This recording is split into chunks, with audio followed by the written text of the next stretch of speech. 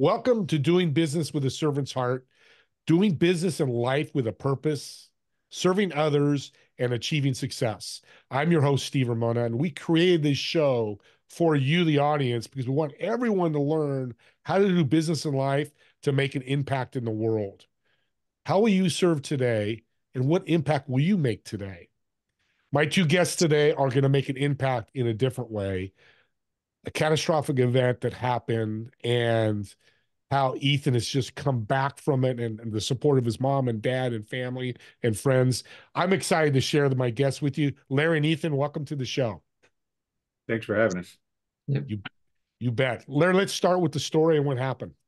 No, absolutely. So I recently retired from the federal government, did a little over 30 years with them. And then back in 2020, in July of 2020, everybody can remember that time because we're all going through the pandemic, and no different for me. I was working from home, which was unusual after being in the intelligence community for over 30 years. I didn't know what working from home was like, and but we got sent home. So I was in my home office, just finished a conference call, and it was about 12:30 in the afternoon. My wife was down in South Carolina visiting her parents. My oldest son, Logan, was at work, and I finished. I'm like, I'm going to go get something to eat, and I realized Ethan wasn't awake. Okay, he was 17 years old, so sleeping till noon is probably not, that unnormal. And so I went in to wake him up, see if he wanted anything to eat. And I woke him up, and he complained of a headache. And so I told him he was probably dehydrated. And then that started to turn into panic when he realized it wasn't just a headache, but he couldn't move. He couldn't feel his left side. And at this point, I call 911, and we're lucky enough that we're literally 2 miles from, or less than 2 miles from the fire station, and they were at the house in under 7 minutes. And so when I saw the ambulance driving up, I went downstairs. I moved Ethan to the middle of the bed because he was panicking, and I didn't want him to fall off. Went downstairs and opened the door, and when we got back upstairs, Ethan was unresponsive. And so they quickly put him on the gurney, and we went to Prince William County emergency room. And, I'm in the ambulance. I'm calling his mom, telling her what's happening. She jumps in the car and starts driving, the 6.5 hours back. I call his brother, tell him to meet us at the hospital. Something's going on. So we get to the hospital, and remember, this is the middle of COVID, so I can't be in with him. So they usher me to this dark waiting room where nobody's in there. It's just me. And I sit there for like 45 minutes before somebody comes in because they're trying to figure out what's going on with Ethan. The doctor finally comes in, and I call my wife. I said, you need to pull over. The doctor's here. He's give us some information. So I put her on speakerphone, and the doctor explains that Ethan has suffered a severe brain bleed. They're not sure what caused it. There's just an excessive amount of blood, and his brain is swelling and causing pressure as it presses up against his skull. And he gets quiet for a second, and then he says, you need to prepare yourself because we don't think he's going to make it. And as a parent, hearing those words, your heart just drops. And to make it even worse, my wife wasn't there. She was on the other end alone in a car on the side of the road. And so he explained what they were going to do. They were going to airlift him to another hospital, to Inova Fairfax, where a surgical team was waiting. They were going to remove the bone, piece of the bone from his skull to allow the brain to swell. So that's the only way he could possibly live through this. And right now we're minute by minute. So they did let me go in to see him as they were prepping him. I mean, it was just like 2 minutes. I get to see him and pray. And then they rushed him off. Logan was waiting outside. I jump in the car with him. We go to the other hospital. By the time I get there, they're already got him in surgery. He's ready prepped. They couldn't do anything till I could sign papers. Did all that. The surgery was about, I think, 5.5 hours long. And they kept coming out to give me, updates. It's still minute by minute. And Surgery was a success to relieve the swelling. Then he was in ICU for about 2 weeks, overcoming just the impact. He gained consciousness somewhere in between there, uh, and we were informed what it was a ruptured AVM, arteriovenous malformation. It's an entanglement of blood vessels that he probably had. He was born with it, and we just, there was no reason to know it. And then it just, the blood flow kept building up, and then it burst. And that's where the headache came. And had he been driving, going to work, whatever, he'd have probably died. So we count ourselves blessed that we were home. So for us, COVID was somewhat a blessing. Mm-hmm. We left the hospital there, and we went to Kennedy Krieger in Baltimore for 2 months of inpatient therapy, of intense. It was, how many hours a day was it, Ethan? Like 6, I think. I Yeah, think it like was six six hours hours a max. day Yeah. of OT, PT, neuro, speech, everything, because he was paralyzed on his left side. So when we got him to Kennedy Krieger, they had to lift him out of the bed with a pulley system and put him in a chair. He couldn't move, he couldn't walk, and again, COVID. So his mom and I were the only ones that could be there with him, but we couldn't be there together. So we're living in a hotel, alternating every day. She'd come in the morning, I'd leave, I'd sleep right next to him, and help him with whatever he need. So he told us, he's like, Dad, I'm going to walk out of here. And he did. He walked out with a cane, but well, he walked a little bit because they wouldn't let you walk to the door. But no, well, it was because of hospital protocol. They Yeah. technically legally didn't allow me Yeah. to walk out of the hospital. So I had to go through a wheelchair, but I could walk Yeah. at that Well, point. Yeah. Ethan, let me ask you, Mhm. what made you say that? Here you've been through all this. You probably, as we talked earlier in the green room, you don't remember. What is your mindset? Why would you say that? That I would walk out of there. Yeah. Oh, well, like I remember pretty much the last day that I was in the first hospital.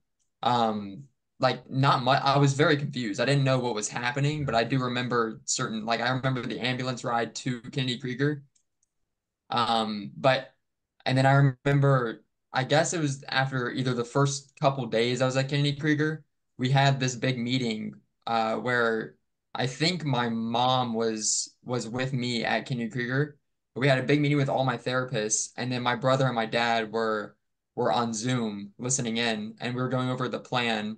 And they said, I think they said, well, he'll need to be here for 8 weeks, blah blah blah. And then they asked me what my goals are. I just said, I was like, I'm gonna walk out of here. I've always been a very competitive person, specifically with myself. I don't like to lose. And with this injury, all you're doing is losing every day. And so that was just one thing where like if I can walk out of here, then I beat it already. Um, Maybe I won't be fully recovered for a long time, but I know that I beat it. And that's why I wanted to, that's why that was my main goal. What an incredible mindset. So you were thinking to get better every day. If it's a half a Mhm. percent, 1%, sounds like your mindset, correct? Yeah. And it worked. Yeah. Did. How you doing right now? I mean, I'm doing pretty good. I've run 2 Spartan races with like the obstacles. I can't do some of the obstacles that Mhm. like have like the hand like climbing and stuff. I can't do some of those just because my left arm is still not too far along. But and then I also did this summer. It was July. We hiked 100 miles in well, backpacked 100 miles in New Mexico at a scout reservation camp called Philmont. And I was carrying, I think, 60 pounds in the backpack. Yeah, a little over 60 And pounds. yeah, a little bit over 60 pounds. And we were doing about, like, we were averaging maybe 10 miles, like close to 10 miles a day, Yeah, little, and some of those a little a little bit more. more. Yeah. And then we And it did like one was 15 miler. Yeah, and I've Uh, got videos. Again, this is um, I love looking at this because I'm right behind him and videoing him taking these hills, and they weren't easy. And the rocks, which are a challenge because he had stability issues, and he wears a brace that's an amazing brace that allows him to do this.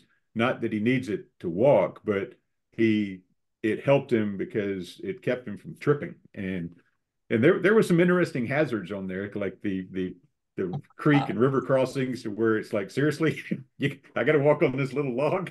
Yeah. But Yeah. he was able to do it.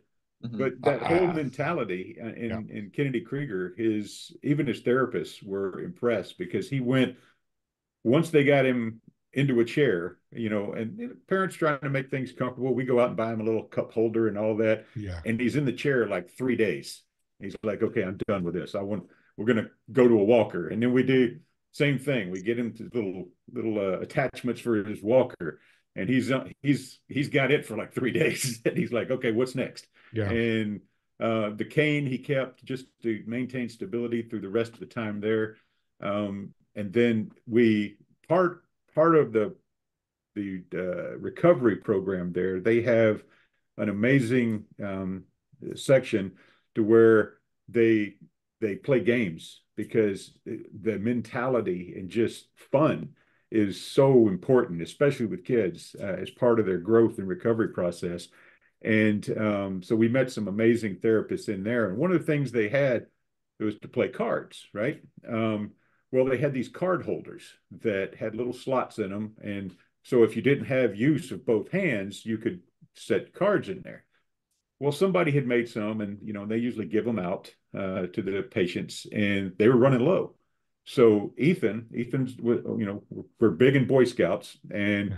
Ethan was right at the point where he was trying to figure out what he was going to do for his Eagle Scout requirements when he had the stroke, and um, came up with the idea, well, why don't we make those card holders? And so when we left, and so that was his project.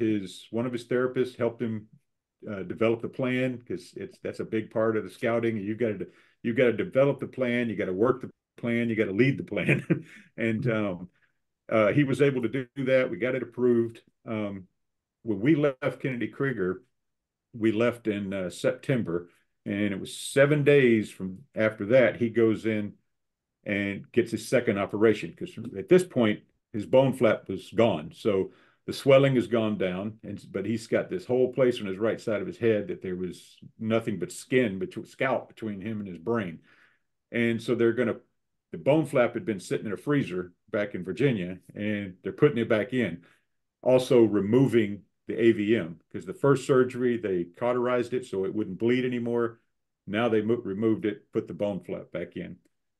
10 days after that surgery, he led his Eagle project. Jeez. And we made, what was it, 28 of those card holders, and then I think it presented was them 28, to yeah. Kennedy Krieger. Mm-hmm.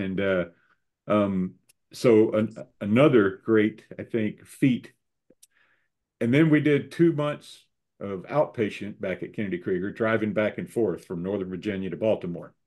And once that was done, then we started the long and arduous recovery here at home. So on any given week, he's at, PT 2 to 3 times a week, OT twice a week.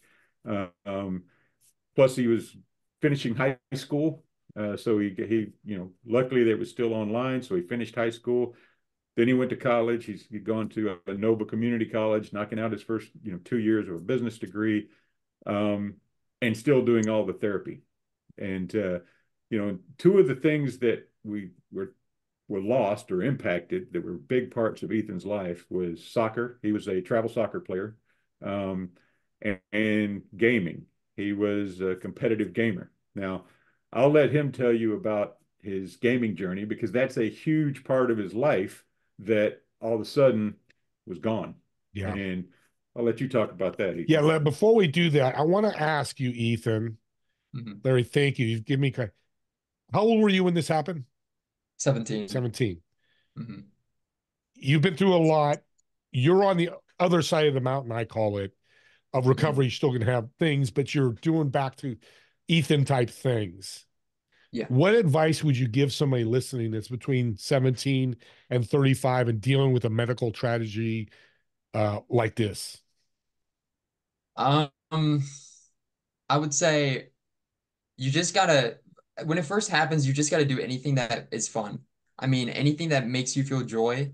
Don't stress. Like for me, like school, I had just gotten to the point where, like before my stroke, where I was doing good in school. I was never really a great student, but junior year of high school, I got straight A's. I was finally figuring out how to do well in school.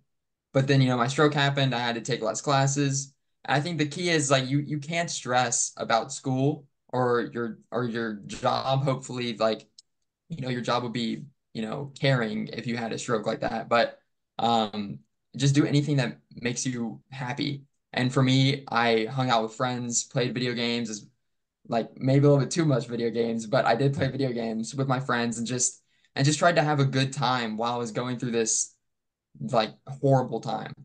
So, yeah. Well, you get a little break. You can play a little extra video games. After what you've been through, I think the man upstairs and mom and dad are okay with it. I do, Ethan, want you to tell the story about gaming and what you did and you and your brother did. Mhm. Yeah, so I played Fortnite before my stroke. Like, it was a huge game. I played a lot with my friends, mainly my two close friends, Robbie and Jackson. Um and I had gotten really good at the game where like I was playing tournaments with my friend Robbie, and we were actually placing pretty well in these tournaments out of like, tens of thousands of players, and we were placing pretty well on there. And then, when my stroke happened, I was watching them play video games. I would be in Discord calls with them and just talking to them while I was in the hospital even. I'd just be talking to them because like I couldn't see them because of COVID. They couldn't come visit me. So I'd be watching them for hours while I was just laying in my hospital bed, and all I wanted to do was just play video games with them again. And I worked with Kennedy Krieger trying to figure out how to play video games. And gaming for me, I don't want to just play video games to just play video games. I want to be able to play video games and be good at them because I would like to have fun. And for me, winning, I have fun when I'm winning. And when you're not good at something, you're going to be losing. So I don't have fun when I'm losing. Um, and they didn't have the equipment there that allowed me to play the games I wanted to play. And when I got back from the hospital, like back home, my brother and I spent weeks researching stuff, and we finally found one company called Evil Controllers that like modifies regular controllers for one hand use. So I ordered one, got it about I think I got it Christmas Day 2020, so about 5 months, right? 5 months or 4 months after my stroke. Um, and yeah, ever since then, I've just been playing games. I got good at games again. I actually posted on TikTok like for a little bit there. Got a few thousand followers on that because I got so good at games again. And yeah, I've just been having fun with it. What's your TikTok? Shout it out so people can connect with you. Oh, one hand Jede. It's the one hand and then it's Jede. Yeah. Ethan and Larry, I'm getting a little emotional because I talk support all the time. And what I'm hearing from both of you, doctors, mom and dad, Logan, your brother, your friends, Ethan and Larry, I want you to answer this too. How much has this support been and how important has it been for your recovery? I think, I mean, it is everything that has allowed him to recover. And we've got an amazing OT here in the area, and she's become a close friend. And she's told us, she's like, because she's worked with patients and that didn't have the support network, and so and saw the delay or the recovery stop. And if you're a parent going through this, you have to be in the mindset that nothing else matters. Job, nothing. Okay. I mean, we were lucky. My wife has worked from home since we moved here in 2011. She had a great, they took care of her leave wise. As a matter of fact, the whole time she was off, they didn't even charge her for leave. So that was amazing. we were lucky to have amazing insurance, so we didn't have that stress. You know, I worked for the government, obviously, but you know, didn't have to use a lot of leave because we were working remotely. So again, COVID helped us.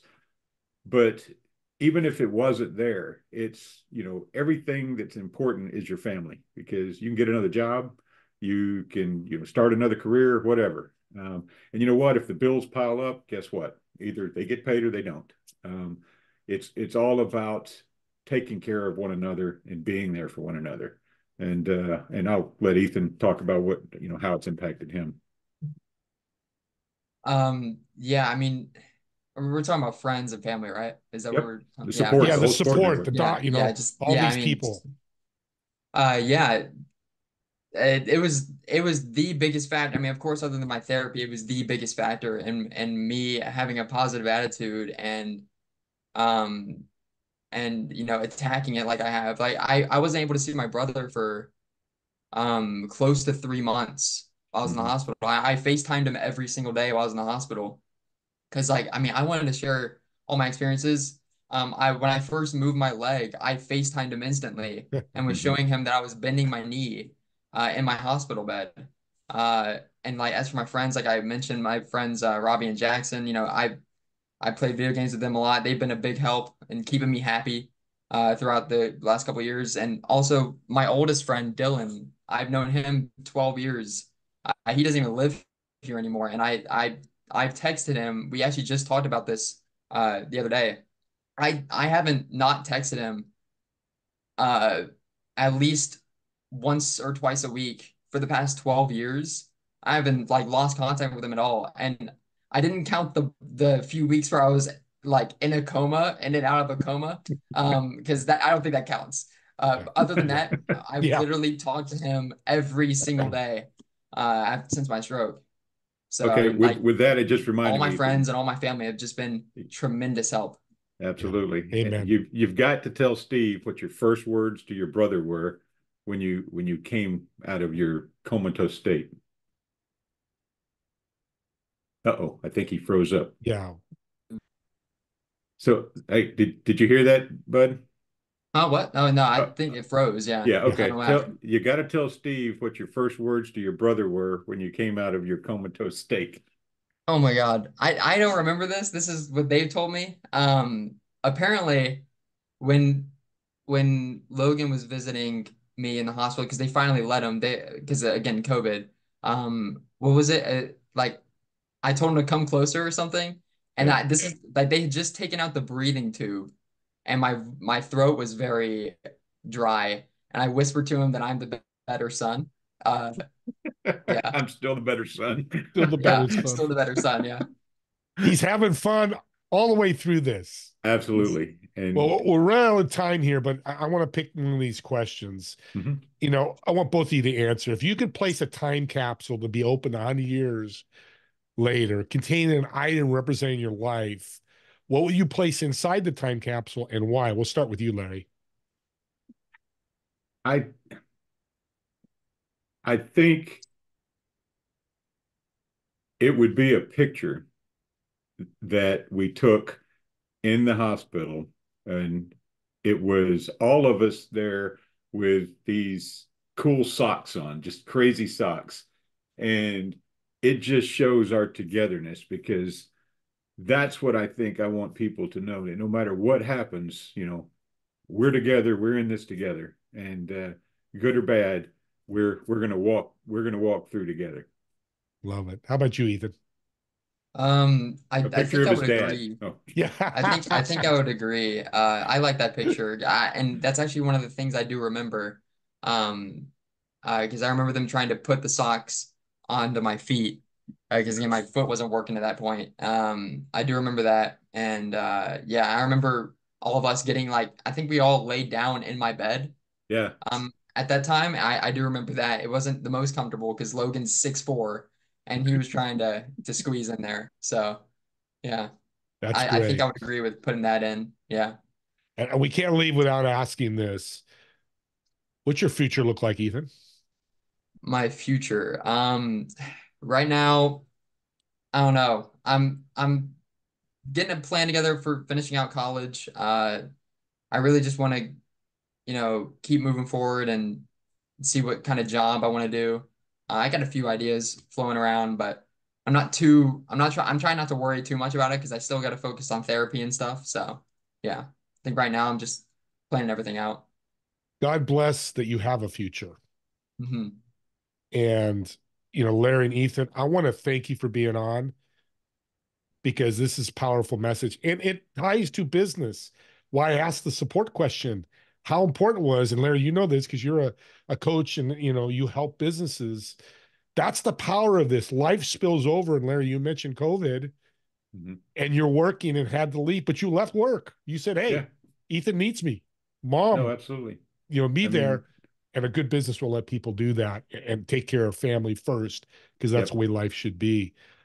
Thanks again, guys. And by the way, Evil Controllers, if you're looking for sponsoring a podcast, reach out. Just half kidding. But this has been great. I've learned so much. I'm praying, Ethan, you have a huge recovery. I see you on TV somewhere. Uh, Maybe on my TV show, let's get you on. But audience, please, if you need to be motivated or inspired or educated, listen to this podcast again repeatedly and get the emotion and the excitement and hope that I've received from listening to these two wonderful men. And we'll see you all on the next episode of Doing Business with a Servant's Heart.